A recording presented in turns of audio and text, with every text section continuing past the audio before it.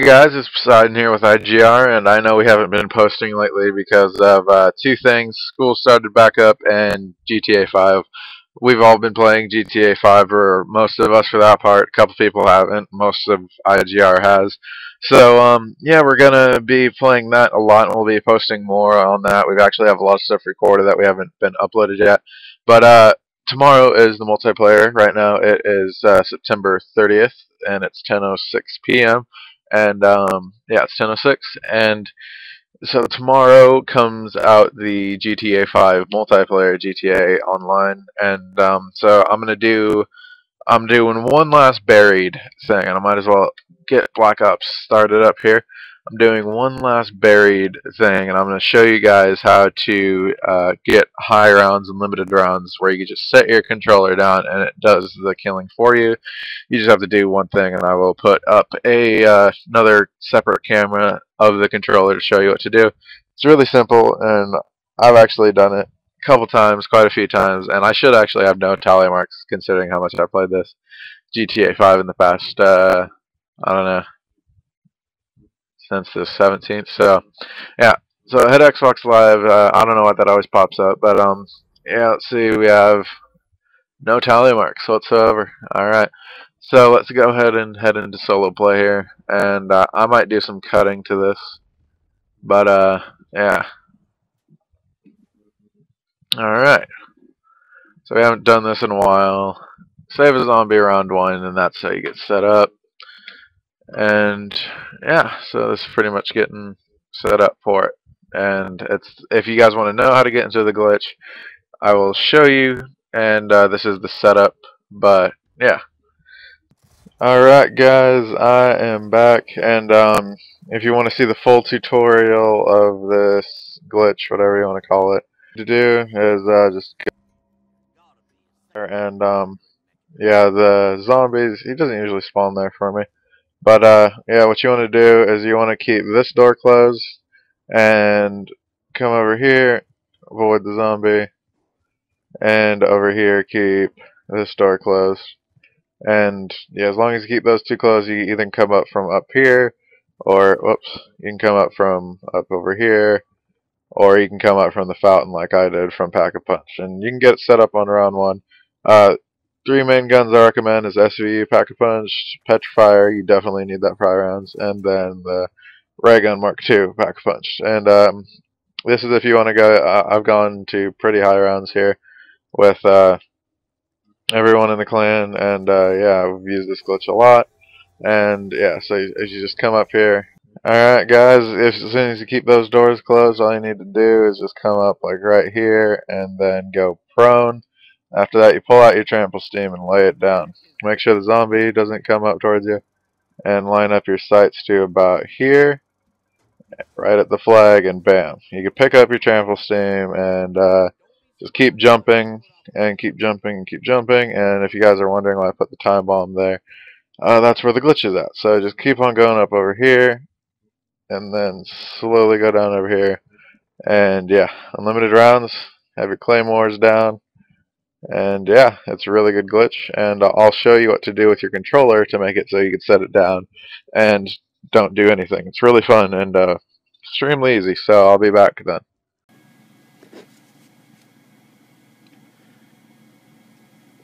Alright guys, this is where the cool part comes in. You get to lay down your controller, like literally lay it down, and the rounds go for you on buried, and you could do that, and actually a couple maps. You could do it in Origins and here, and the only reason I got this power kit that I'm about to show you is for Origins. I thought it could be like the Paralyzer, and I'll show you what I mean by that with the Paralyzer here. But we got to a pretty good round. We're on round 20 right now, and yeah, the zombie's just spawning in, and so I'll turn this down a little bit. I'll put it on mute here. And so the zombies are just spawning in, and it's going to be pretty easy from here. But what you need either two things.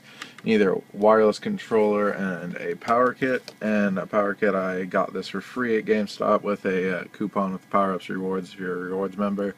If you went to their website, they give you all this points and crap, and I had some extra points. I was like, well, might as well, just in case if Origins comes out, and there's a way to just hold down the trigger like there is in Buried, and that'll be that. So I thought that would be a good idea. but it ended up not happening because we ended up getting staffs, and yeah, so. But you could do it with the paralyzer and buried still and the glitch. So if I haven't put the glitch in the top left or top right corner yet, then it should be now, and or it'll be in the description. If you are on the desktop or non-desktop version, whatever you're on, I'll have it in the description. Either way, you can get to it. And it's our last buried glitch video on our channel. It's the same glitch. So yeah, you either need this and a wireless controller like I do, or a wired controller. Either way works. So I'm gonna go ahead and unbox this, and so yeah, guys, these are the two things that you get. This is where you put for the wireless controller, and you could play and charge. You could play for over 24 hours, and it's really good. And GameStop has a lot of them, and they're always high on stock on them, especially when new games come out. And again, it's only $17.99. So there's that, and so I'm gonna go ahead and show you what you need to do. If you have a brand new one like I do, just take this off here, and all you need to do is either plug it into your Xbox or plug it in something with a USB port. So right now I'm gonna go ahead and untangle this wire and plug it into my Xbox down here, and there we go. Okay, nice and snug in there. And what I'm going to be doing here is I'm going to be having my Xbox on throughout, I don't know, I think it would be almost 20 hours. I think I'll have this on. So what I'm going to do here is I'm going to swap this battery pack out, and I'm going to put that here for now, and then I'm going to put this battery pack in. So I'm going to have that right there. Turn it back on, and I'm going to check and see if it's fully charged, and it almost is. So either way, and then what you can do is you can either have it plug in and charge, and I think light will come on here. Yeah, light will come on saying that it's charging, and I think it might go up to 4 after that maybe, but I think it's saying it's charging. It's not fully charging. When it's green, it's charged. But you can go ahead and do this, get this aside, and I think pop it in, and then it makes it a wired controller. So like, see there, I have nothing in here, and it makes it wired. So I think I'm actually going to keep it like this, and yeah, it doesn't even have the battery option anymore on the guide. So yeah, now to the main part. Let's see if it gets knocked off. Yeah, if someone trips and it comes out a little bit, it's pretty good, pretty nice and sturdy. I've had 2 of these. I had the first version of it, and those weren't as good as these ones are, so I had picked this up, and yeah, I thought it was a good deal. But this is where the glitch comes in. You can either have 2 things. You can either have a rubber band, which I prefer, or you can have tape. Tape isn't always the best, but because it gets crap on your controller, but either way, it doesn't matter. And so this is what you do with the paralyzer. Just make sure you're on a good round and the zombies are piling in, and this is the glitch I'm having.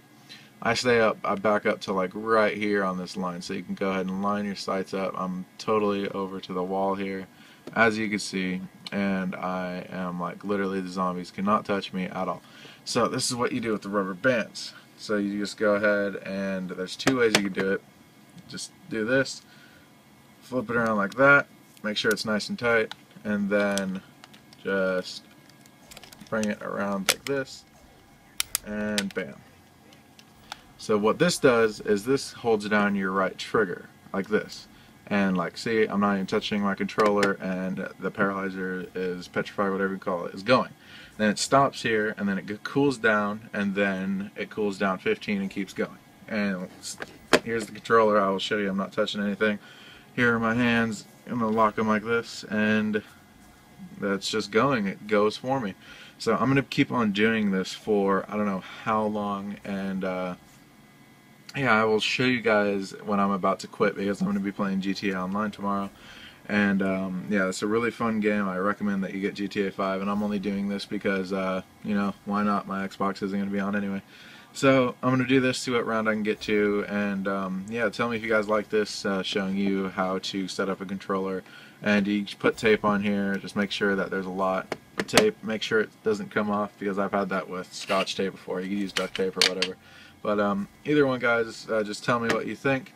And yeah, tell me if you try this and what type of rounds you get. And you can also get the 4 paralyzer glitch going, and you can have a full team in here, have them all have it down, and have everyone go to bed and come back. So this is a really nice glitch, and yeah, we'll be having GTA 5 online a lot. Oh, and another thing, you might want to aim this down a little bit so it can get the crawlers. And so I'm pretty sure that kills the crawlers off. And yeah, it's a really good glitch. I love this glitch, and I love the paralyzer, and yeah, that's the whole reason I got this power kit, was because I wanted to see if there was any good glitches in Origins, but we ended up having the robot. So sorry I'm bringing this on, but if you want to see how to get into this glitch and have a full tutorial and what you can do inside this glitch, like, you don't even need Jug. You see the perks that I have right there. What you can do inside this glitch, I'll have a link in the description below, or there will be an annotation on the screen, and that's pretty much it. So yeah, guys, tell me what you think about this glitch. Like, comment, subscribe for more glitches in GTA 5 Online. I'm not sure when I'll have this video. It could be after GTA 5 Online, or before, or right before. I'm not sure when I'll get a time to edit it, but it'll definitely be within this week of the first week of October. So yeah, guys, tell me what you think, and I'll see you guys later, and see you guys in GTA 5. And it's Poseidon, and I'm out.